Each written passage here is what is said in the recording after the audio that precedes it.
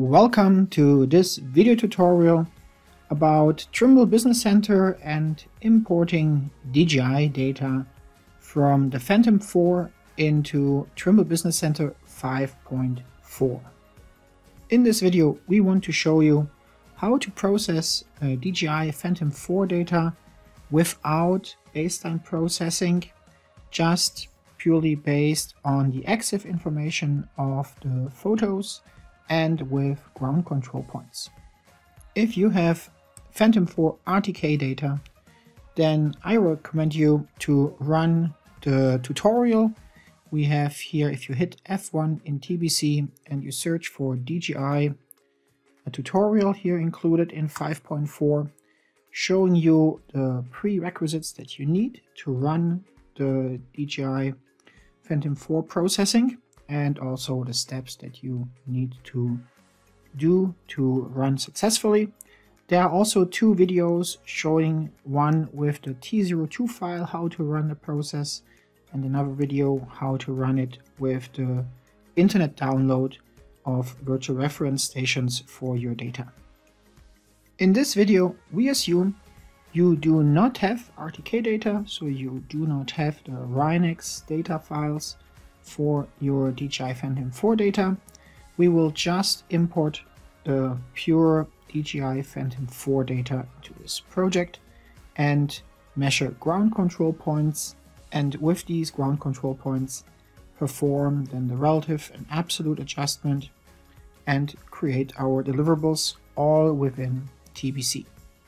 So I start creating the project from the scratch, and so I create a new project. I will use the blank template, and in my data I have now here already an existing JXL file including my ground control points.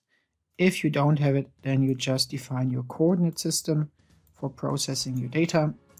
In my case here, this is now given, and therefore we can take a look here at our project.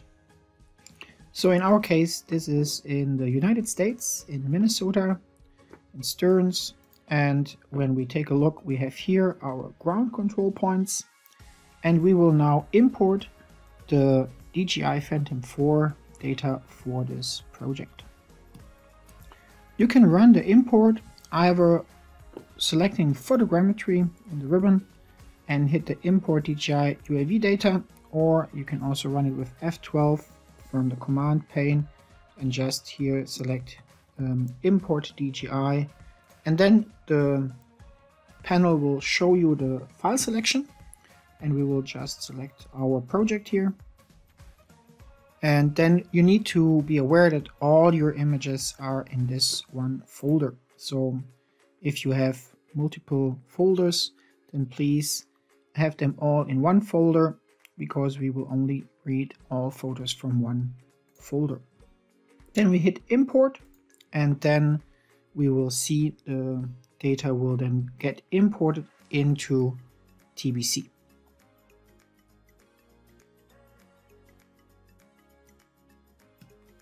In case you want to see the report file about the import, you can select the Project Explorer, and in the imported files you just right click and say import report, and then we can see here this is how we drag and dropped our JXL, and then here is our import of the images.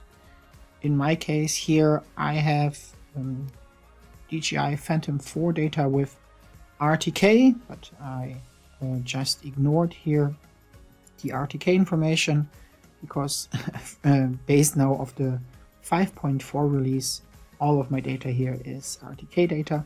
But we will now process this data, ignoring here that the data already has very high accurate positions. So we just imported purely the EXIF information of the images, and we will not use the positions now with a high accurate 2 centimeter position. We will really just leave it with the 10 meter accuracy for standard DJI Phantom data, and we will all relate to the ground control points in this process. Our process will now include 3 steps. We will first run the relative adjustment, which is full automatic. We can do this here in the adjust photo stations, and then just here select the relative adjustment and hit adjust. Or I can do this already. And after the tie point extraction is done, we will measure at least 5 ground control points. We will measure all possible ground control points that we have here, and we will measure them, at least we will try to measure them in more than 3 or 4 images. The best would be, of course, in all images. If you are lazy, please don't be lazy, then at least try to measure it in 2 strips. If you fly in strips or in lines, then try to measure each ground control point at least when it exists in 2 different strips, which gives us then a better stability afterwards for the adjustment. Don't measure just the first 2 or 3 images and stop, because we need the redundancy and we need the block stability in this part. After we measure all the ground control points, which we will show shortly with the first one, and then we will fast forward, then we can come back here and run the absolute adjustment, which will also include a camera calibration, which is important because each flight needs a camera calibration when we want to reach the highest potential of quality, mainly because the drone camera is not a photogrammetric camera. It is due to temperature. It will always also be shaken in the flight, in the landing. So there are so many influences that are having an influence on the camera itself. So we strongly recommend to run with each flight again the camera calibration, which is performed within the absolute adjustment. And then when the absolute adjustment is done, we can take a short look at the report. We will not go into detail here. And then we can run all our deliverables, so point cloud generation, a raster generation, the autophoto generation, which will round up our video here and hopefully showing you the potential that you can run each DJI Phantom 4 data here in TBC when you have, in this case here, the license of 5.4. Okay, so I will just fast forward here till we get to the result and then go to the control point measurement.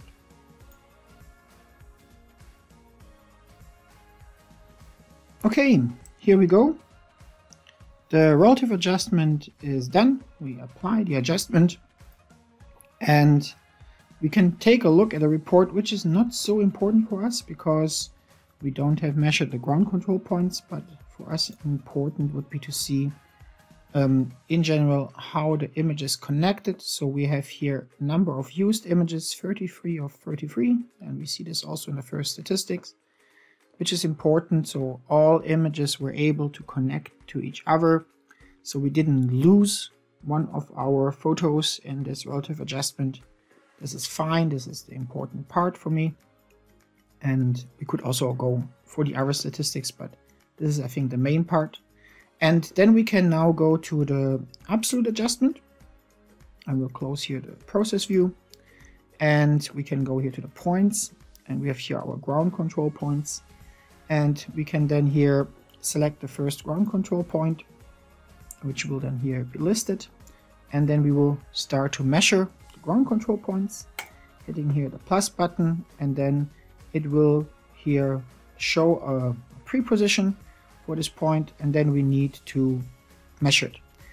I'm lucky now because my data that I used here in this demo here is RTK data.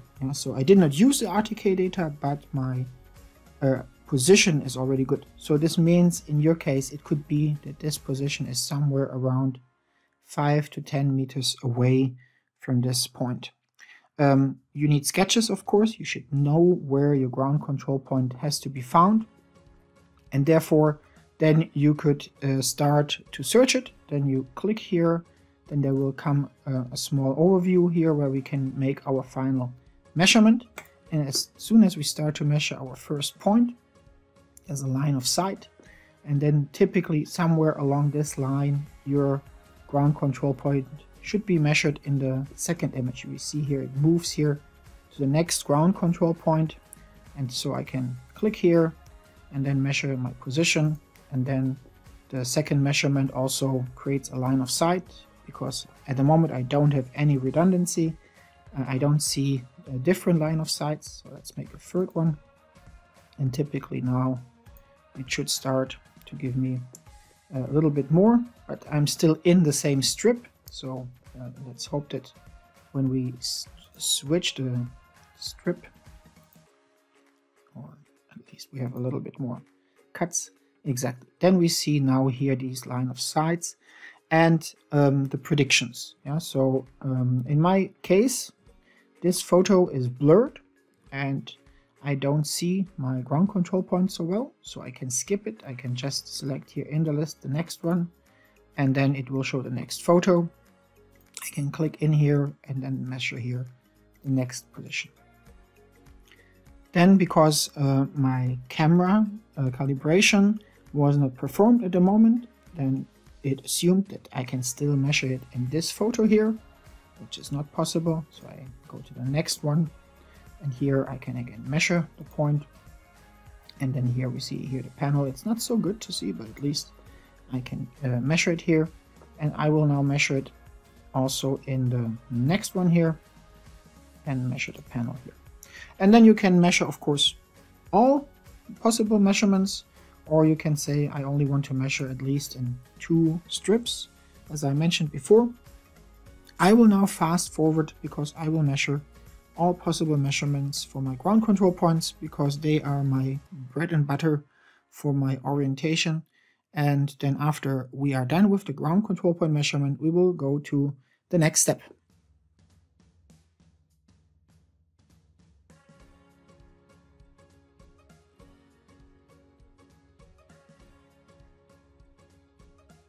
Okay, here we go.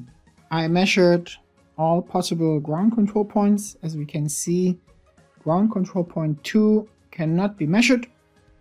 It's hidden by a car, and therefore I have now 5 ground control points that I measured. 1, 3, 4, 5, and 6. And we will now run the absolute adjustment with these ones. So I hit here adjust, and now the type points that we extracted in the relative are used together with the ground control points.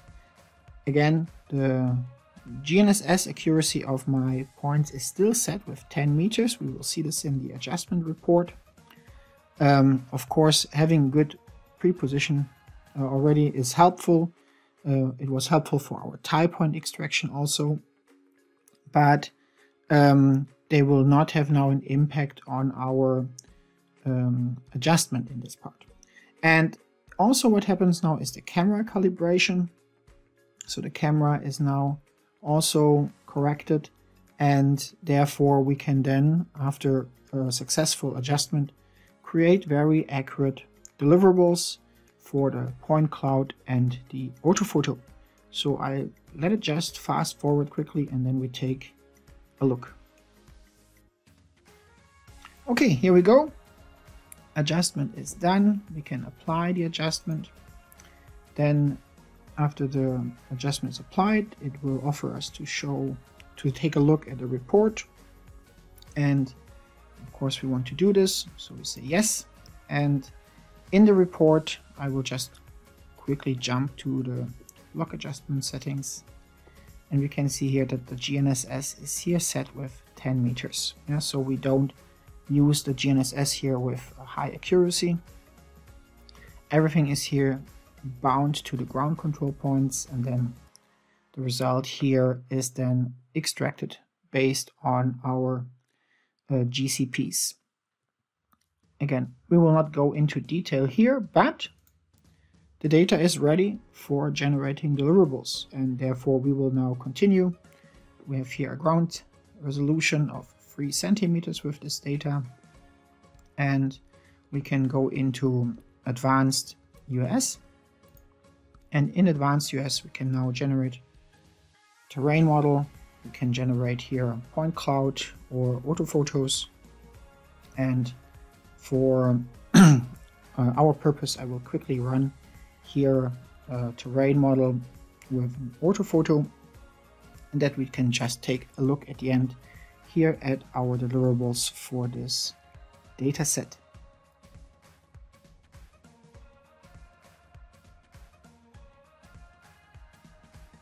So here we go. Our point cloud and ortho mosaic is done. We can import the data now into our TBC project, and then we can close here our process view. Well, let's take a short look here on the report file. It just mentions that here the orthophoto was imported, and also our terrain point cloud. So let's take a look. Just close here all these stations that I used for measuring the ground control points. And then in our view filter, we can then here switch off our reference images. And then I can also switch off first the point cloud here. And here close this window. And then we see this is now our ortho mosaic that we generated. And also the point cloud exists. So let's move this back here and take a look here at the 3D view. And in the 3D view, we can then here see the point cloud here on the right. Okay, I hope you liked the video and you enjoyed it. Have fun!